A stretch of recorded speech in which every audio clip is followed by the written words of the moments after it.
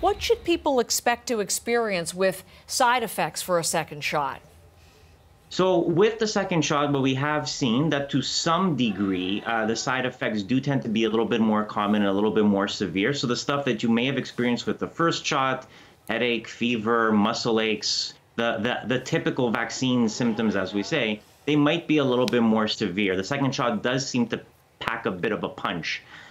So you have to be ready for that. You have to know it's coming. They are short-lived, and they do go away, and they don't leave any lasting damage. So be reassured, be ready to accept the fact that there's going to be some unpleasantness for the first couple of days, but it will go away and you will get back to normal. And the benefit, of course, is that afterwards, you will be fully immune and be, in a much better position to be able to get back to normal life without fear of catching COVID. 14 days after the fact. But it's interesting. I mean, as you said, it's reassuring to know that it's not something that should be causing concern. But I, for example, when I had my second shot, I didn't even get sight pain. I was just as good as could be. I didn't even notice. So it does vary, I guess, according to the person. I mean, why is it like that? And why is it even more intense in some people the second go around?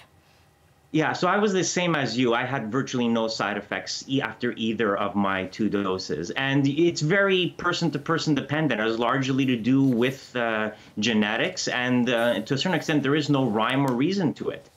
What's actually happening is that your body is generating an immune response after you get vaccinated. And what you are feeling are the same types of symptoms when you would have any type of immune response, the fever, the muscle aches, the chills.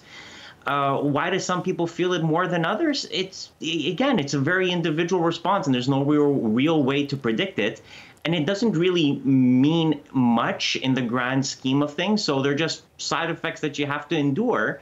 And again, once you can ride them out, they usually go away in a few days. So you just have to realize that they are there and try not to read too much into it and try not to worry about it too much, because they don't seem to have any lasting consequences. Even if you didn't get, this is a question I get a lot, even if you didn't get these reactions, that doesn't mean that the vaccine didn't work. I think a lot of people are concerned about that, but that is not the case. Of course, so the cells are activated even if you don't feel it, even if there's that huge range in responses. That is interesting. Something that we've talked about, I think, for the last 2 or 3 weeks now is the rare side effect of myocarditis or heart inflammation associated with mRNA vaccines. So that's the Pfizer-BioNTech vaccine and the Moderna vaccine. Health Canada, apparently, Dr. Labos, looking at following the FDA's lead in all of this and changing the literature for these particular vaccines to indicate this as a rare potential side effect. I'm just wondering what you think about that, if there's any information that has changed on this since we last discussed this, and what actually a change in language and literature means and does. Well, so the reason why this has to change are the legal requirements. Any medication, vaccine, pill, what have you, has to have an official monograph that describes its uses and side effects. So this changes as our knowledge of medications change. It doesn't mean anything per se. It's a legal requirement. It doesn't have any scientific consequences.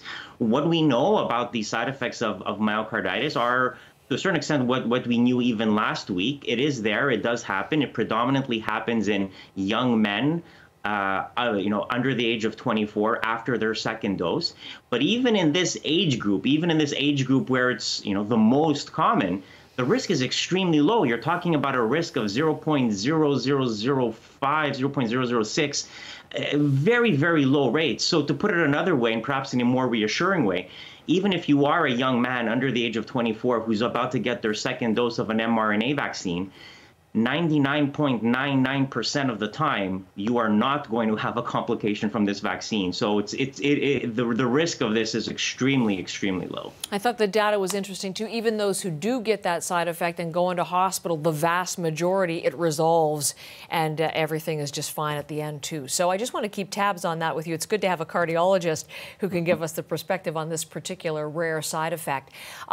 In conclusion today, I was just talking about Quebec, the whole of the province going into the green zone as of today, the lowest level of alert as far as the province's color-coded system. Just in time, Dr. Labos, for the Montreal Canadiens to begin their finals and the series against Tampa. Don't want to be a, wet blanket in all of this thing, but there's going to be massive celebrations. Is there anything that people need to keep in mind? I think people have to remember is that, listen, it's fine to celebrate. Maybe don't gather in huge groups as we saw last week. So if you think it's a good idea to gather with tens of thousands of other people in the streets of Montreal, please don't. It's maybe not the best idea right now. You don't know who's around you. You don't know what their vaccination status is. You don't know what their COVID status is. So be a little bit careful. If you want to have small gatherings and watch it on TV, I think that's fine. If you want to pay exorbitant amounts to see the game live, you probably have more money than I do.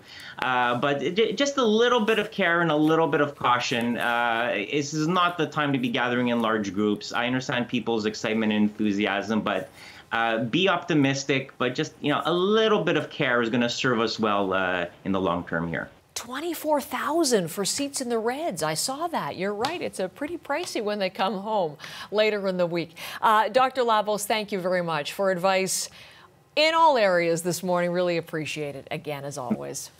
My pleasure. Take care.